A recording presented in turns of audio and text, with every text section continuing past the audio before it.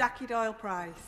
Madam Deputy Speaker, it is a genuine pleasure to rise and contribute to this debate with you in the chair, and I welcome you to. I hope you enjoy your time there.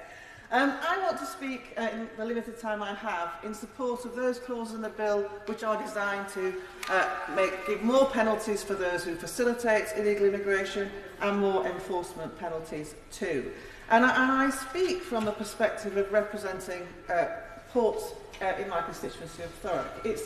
It's not for nothing that the motto of Thurrock is known as "From Thames to all peoples of the world."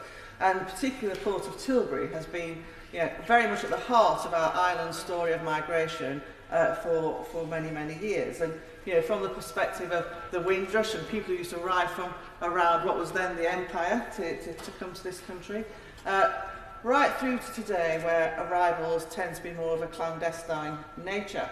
But there is one thing that unites all those people, and that is hope. People want to come to this country because, let's be frank, it's the best country in the world. Why wouldn't people want to come here? And the fact of the matter is that there are organised criminal gangs who exploit that hope. And those people who get seduced into this fantasy that if they get here, the streets are paved with gold, all they need to do is get in and everything will be fine. They are victims of crime as much as the willful criminal activity to pervade our border is. So for me, it is all about going after those organised criminal groups that exploit people who only want to have a better life for themselves. And honourable members will remember in October 2019, I was standing in this very spot to talk about the fact that Essex Police had found a container with 39 poor souls who had died en route from Vietnam on arrival in this country. And I issued the challenge then that we had to go after these people, we had to bring them to justice, and that was the way of really tackling our illegal immigration system. Well, I can advise the House that Essex Police have been truly fantastic in prosecuting that investigations. There are already 10 convictions, and there are more coming down the track.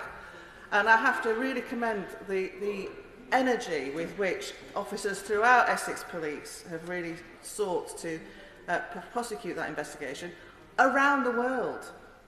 And it's, let's not say this is not too difficult. We know these networks operate across many different jurisdictions, but with determination, we should go and get them.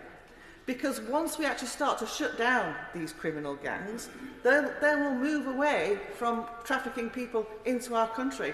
Right now, they think that it's an opportunity-free crime.